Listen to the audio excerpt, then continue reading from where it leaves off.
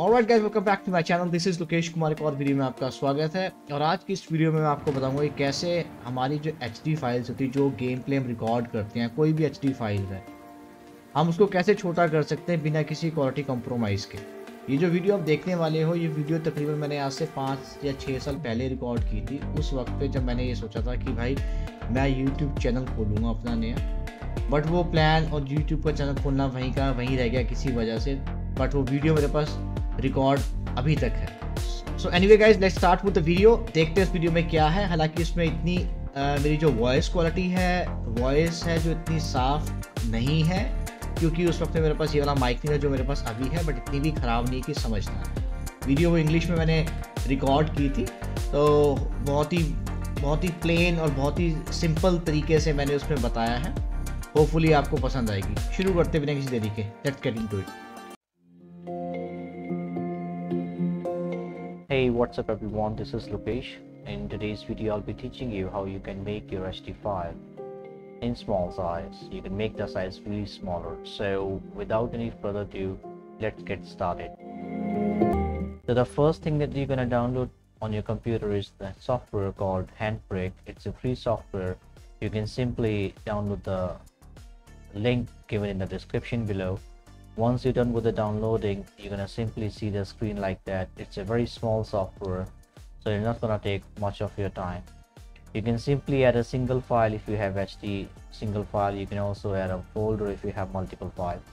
So today I'm gonna add a single file for you, and the file that I have decided to convert is this one. It's of 90.3 MB or something, I think. Yeah, it's 90.3 MB of file.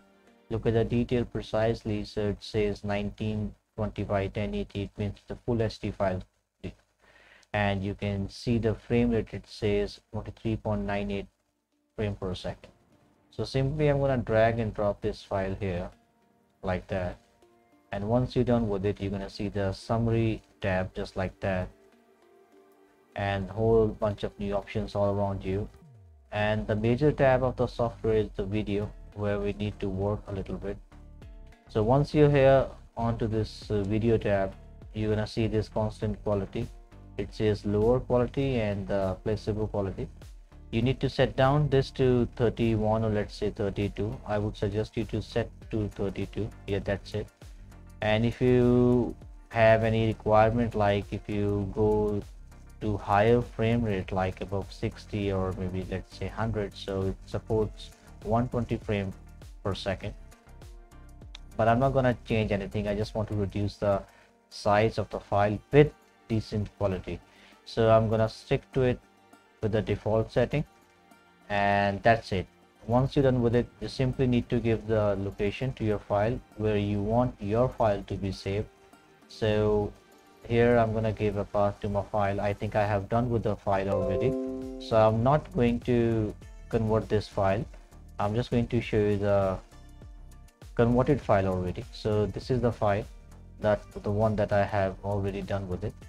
So simply you can see the size of the file first, and then I'm going to explain rest of the process. So this file is the converted one, and you can see the size of the file. It says 51.0 MB of file, and it says 1920 and 1080. It's full HD file and same frame rate.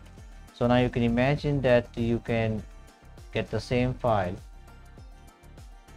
with 50 MB and 40 MB lesser inside. So you can see that this is the real file and this is the converted one. Just look at the detail here. So you can see the details the same almost, and you can see the size of the file, and trust me, you won't find any difference after converting it. Alright guys, so this one that I have done it already, but again I'm going to do it for you. So simply need to give the name to the file and simply save it, yes. And once you're done with it, it says ready at the bottom of the software screen. You simply need to go to this start encoding tab. You simply need to start with it. Once you start doing it, it will going to show the progress and ongoing progress at the bottom of the screen, just like that. And once it's done, it's gonna notify you, and there you go. So this is how you can really reduce the file of the bigger SD file. This software works like a magic. And that's it. I think today's video really helped you out with this process. If you really like the video, do not forget to subscribe and like my channel, guys. Thank you.